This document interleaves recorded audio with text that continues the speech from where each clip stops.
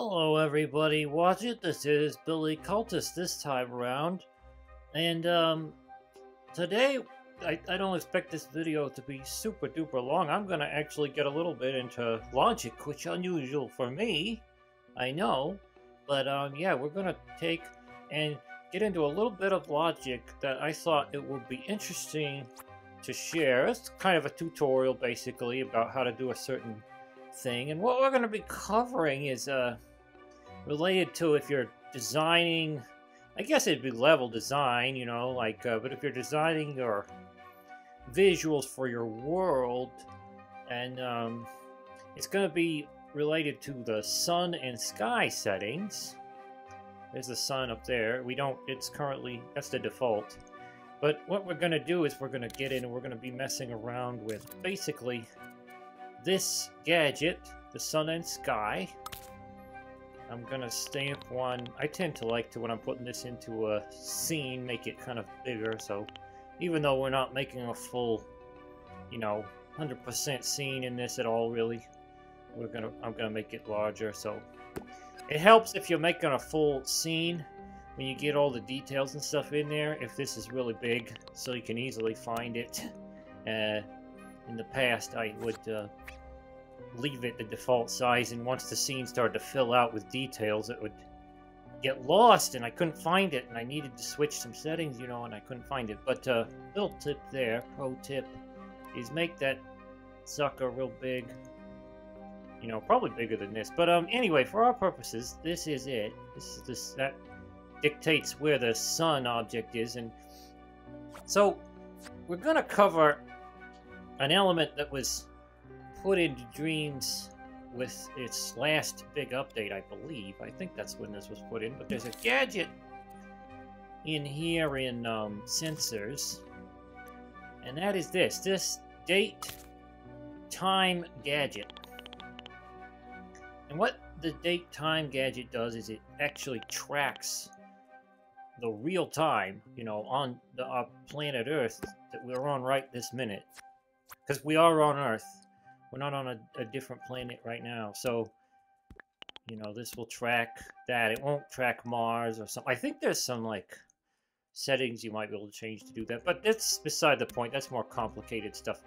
But it will track the current date and time. Now, there's some settings in this that got added. I'm opening its tweak menu with the... what's the button here? L1, you press L1 square, you know, if you're, this is kind of beginner stuff, but, you know, to open these tweak menus. But,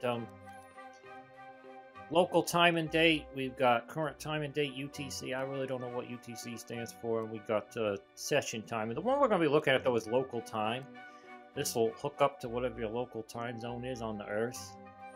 It gives you an output, and it will output a fat wire, as they call it in Dreams, carrying a whole bunch of different data from your local clock or whatever. And what we want to see, so they added some functionality to this sun sky thing, and like I said, the last update, in which you can go over here. This wasn't here before, this clock tweak menu, and they have some stuff for degrees, sun yaw, sun pitch, as you see.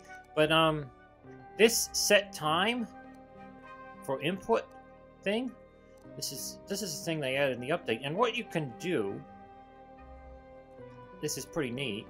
You can open your local time and date thing, and you can go from your local time, and you can take that fat wire output with X, and you can plug it right in to set time.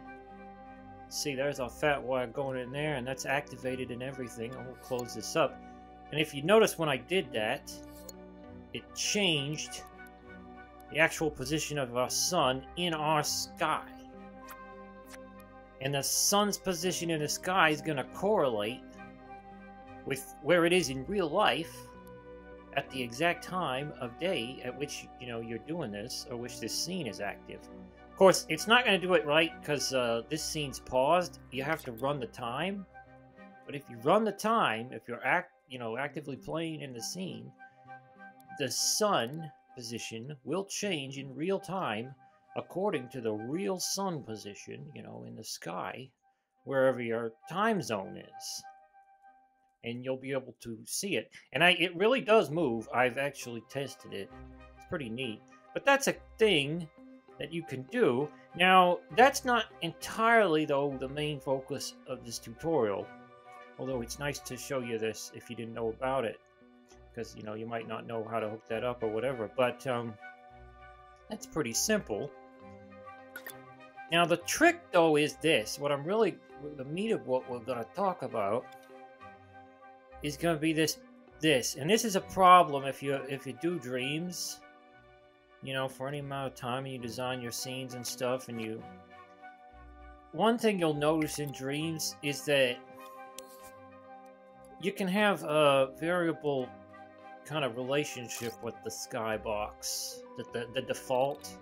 I'm going to change these flex. This is not necessary to part of this business. I just like the way these ones look. But you can have, you know, problems with it visually. You might, if you're fine with the way that sun looks as is, which you might be, depending on the visual style you're going for, that'll work. And more power to you. But oftentimes I find myself not liking that sun default. It doesn't look... You see, you can control the size, all these settings in here, but it doesn't look like a real sun. It's all blobby, and it's always, like, fluctuating, and it has this kind of painting look, which is, like I said, stylistically that might be fine, but what I want to do is show you basically how you can make a fake sun, and basically you can make it look like whatever you want. We're going to use paint, and... you can make the sun look like whatever you want, but you can have it follow this doohickey in the sky all the time. So that way your fake sun will move in real time with this sun if you're hooking this thing up and doing like a, you know, an Animal Crossing kind of like time of day type situation where it follows the real actual time of day. But I'm going to show you how you can hook up a fake sun, because it was a little tricky. But it's actually not that difficult. So we're going to close that up. Got that all set up. Now what we want to do is we are going to press square, and we're going to make a placeholder sculpture. And it's just going to be a cube. It can be whatever you want, but I would just go with a cube, probably.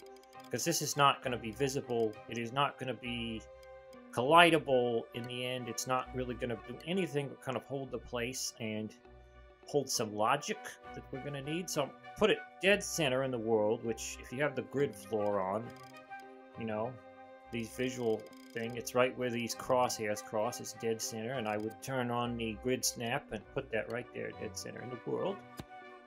It's going to make your thermo go up too. So after we stamp that out, I'm just going to completely exit the sculpt. We don't need anything more than that block. For now, I'm going to turn this off, but I will be turning it back on. I'm going to go to the tools. We'll reduce the detail way down on this. That way the thermal won't be bothered by it. And like I said, this is not going to be visible, so we don't need to be real high def with it. So we'll turn it way down so it doesn't bother the thermal anymore. And the next thing we're going to want to do is we are going to, I'm going to hide this floor for the time being. But the next thing we're going to want to do is we are going to get, and we're going to make a painting. And this is where we're going to make our fake sun. I'm going to do stamp fleck. Now you could do this any way you want. I'm doing the most simplistic way for the sake of brevity and stuff, but you could really paint whatever you wanted, as long as... I would probably make it flat. I probably would make it out of paint. I suppose you could probably... If you did this with a sculpt, it might throw off the balance of the thing, but... We're just going to put this on here. It's on snap to surface, stamp fleck. I'm just going to stamp it a couple, 3 times, make a nice thick painting circle. And then what I'm going to do is I'm going to group it inside. So now it's inside a group with the cube. Now that we got that, I'm going to turn up brightness probably quite a bit. I'll turn off don't emit, you know. Don't emit light. Because we already got a light source in the sun, in the sky. So we don't need this to actually emit. We just need to glow. Because this is our false sun. So, I will turn the grid back on. Firstly. Because what we're going to want to do is we're going to want to go out. Really, you could probably do this in any direction.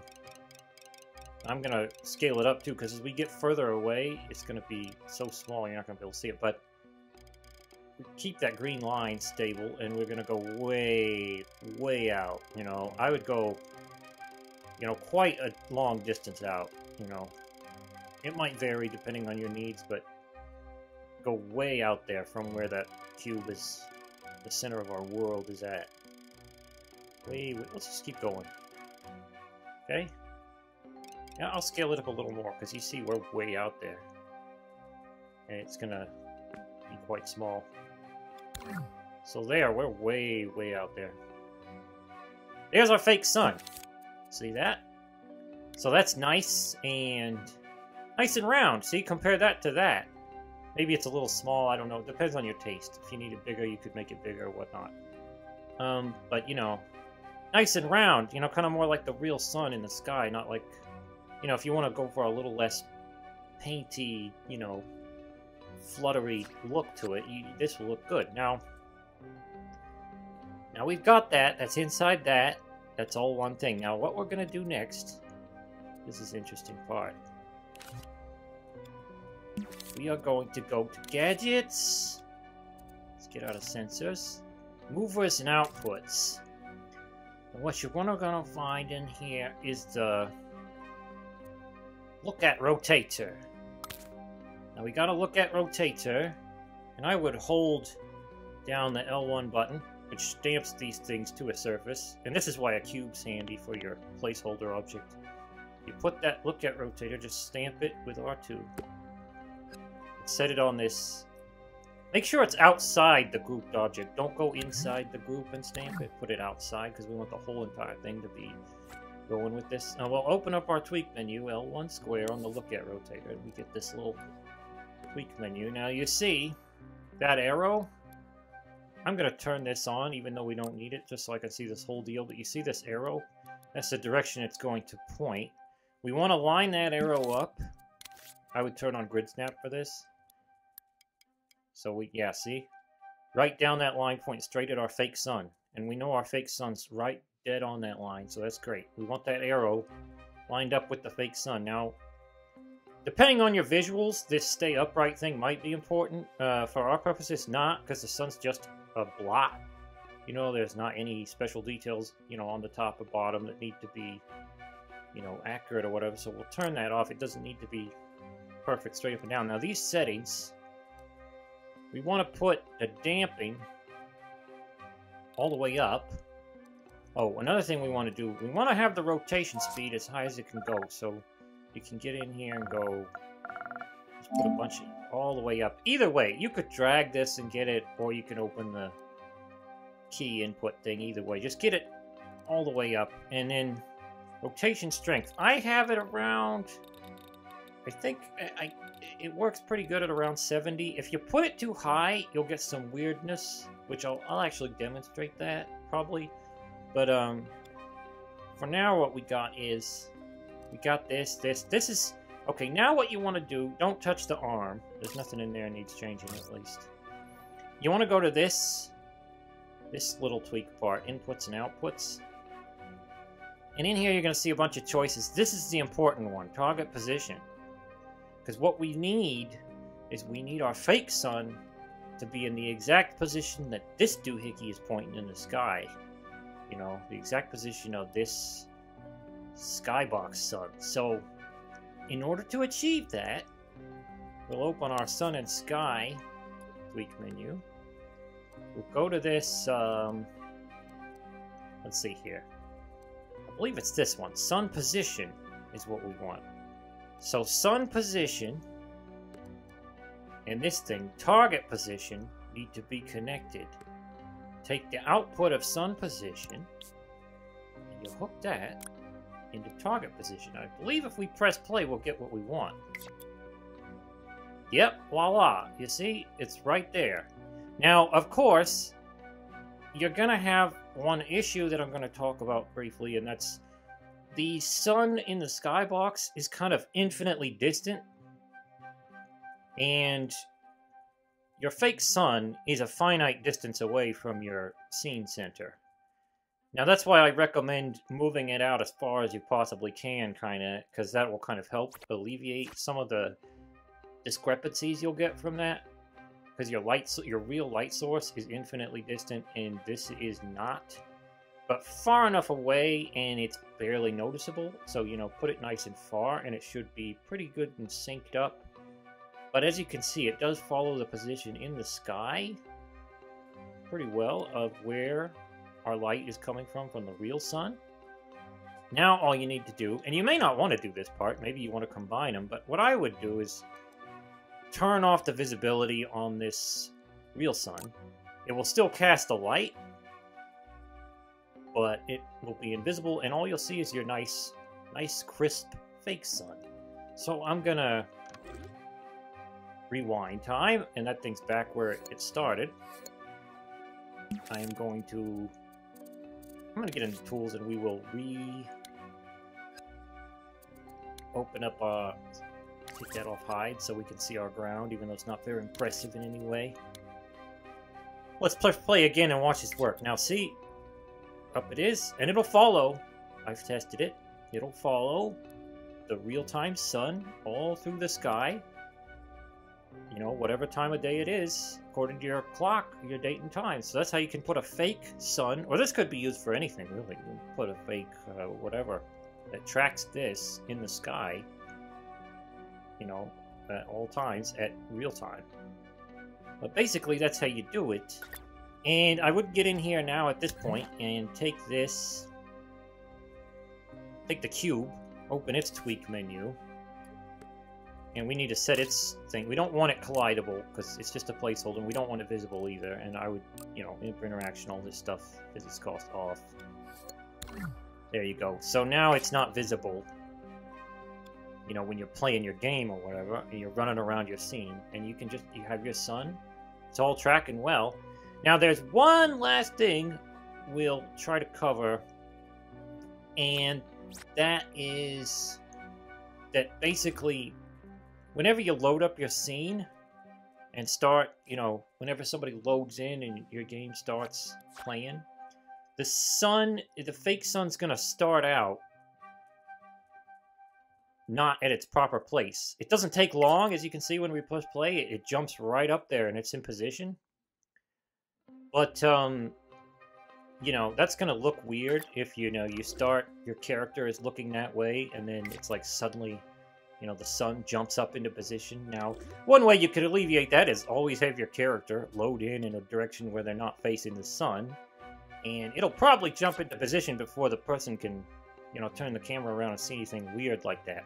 But another way you can do that, fix this problem, is if you basically go in and have a timeline. Let's see. Put your timeline.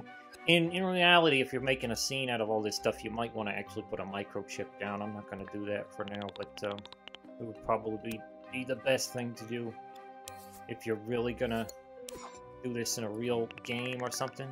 Probably would be best to order this all in a microchip, but here we go. We got our timeline, and what you can do is you go in here and we'll close this. Go to these gadgets, camera lighting, and all this wonderful jazz, and you get the wiper out. And we'll put the wiper in there. And then what we want to do is we want to, let's see, I think we want that transition via color. You could choose a color for your wipe or whatever. We're going to choose a circular, see, an iris transition here. But what we can do is essentially we can control this so that whenever you load into the scene, you'll basically have a transition that will very brief, you know. You don't want it to be...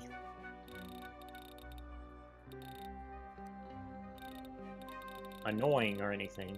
But you can mess with these to fix them up as you need things to be. You know. Like that. A little less. And you can shorten it and all that stuff. So, you can shorten it in the timeline. Grabbing that end and kind of bring it down. But what you do is you put that in there and you... Let's rewind. You shorten it so that it basically just takes just enough time to load in so that it gives your sun time to get up in the sky and nobody can see it. It doesn't look wonky. So, you know, just a little brief fade in will cover that up nicely. But basically, that's about all there is to this. It's a pretty simple thing when you know about this stuff here. It's pretty basic. Nothing super, you know, incredibly logic heavy. Let me go here and I wanted to demonstrate something else though. I'm gonna get this rotator and I just wanted to kind of demonstrate. I'm gonna take this off of here for a second. Delete that because I wanted to demonstrate with this rotation strength, which you could probably mess with this and play around with it, but rotation strength, you put it 100%, and I wanted to show you what happens. Oh, well that's odd. Seems to be working really, really nice. And actually, see that? With that up, the sun just jumps right up. Now the funny thing is though, I remember doing this.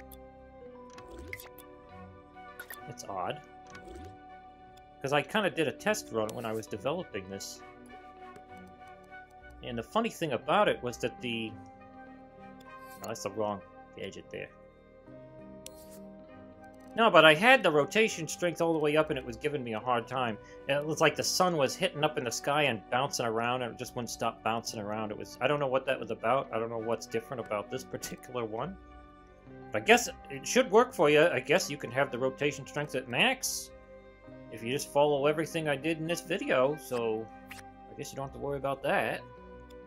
But you still probably kind of need the transition because, you know, you could still... Even though it's jumping pretty fast up there, there's just a brief period when you probably load in your game. You'd want to transition to cover it up or something. Some way to cover it up.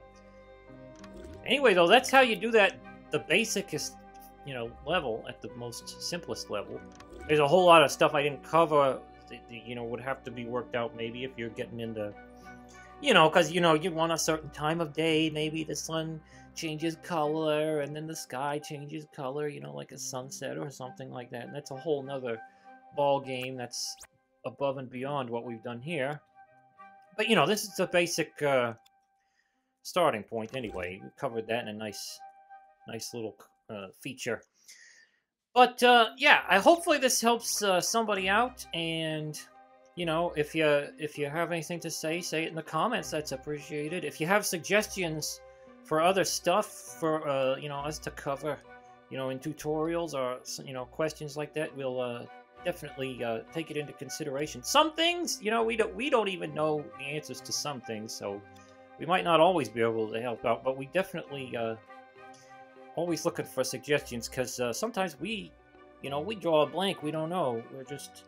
And sometimes another thing is we forget, you know, there's a lot of things that we take for granted, and we forget, you know, other people might not really understand, because, you know, you're just a beginner or something, and you might not understand it, so, you know, we tend to forget about things we could cover that we just take for granted, because we're like, oh, that's simple, everybody knows that. When in reality, not everybody knows it, you know, some people are starting out. But, yeah, if you have suggestions, leave a comment or something like that about it. We always appreciate that. We'll try to do our best with it. Leave a like on the video for sure, and you know, if you're not subscribed already, go ahead and subscribe. Also, we have a coffee. If you have the means to support us, you could help out in that method. Down in the description, there's a link to that. If you so choose, you could get on the monthly supporters list, even possibly. You know, which here goes our monthly credits, by the way. Here goes our monthly supporters. There they go. Rising all the way to the skies. You know, great applause there.